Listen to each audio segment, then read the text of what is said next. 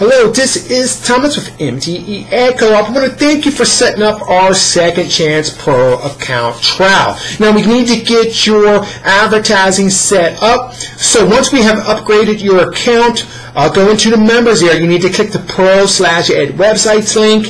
You're going to add your sites into the co-op advertising there. You also get a site into the Safe List Blaster. You need to go place a support ticket at your account with the site you want blasted out so we can get that set up for you. You also get a Facebook ad and a Twitter marketing ad. Okay, these ads, you should keep them short, sweet, to the point, just enough information to catch your reader's attention, get them to click on your link. Less than 240 characters total for those, okay?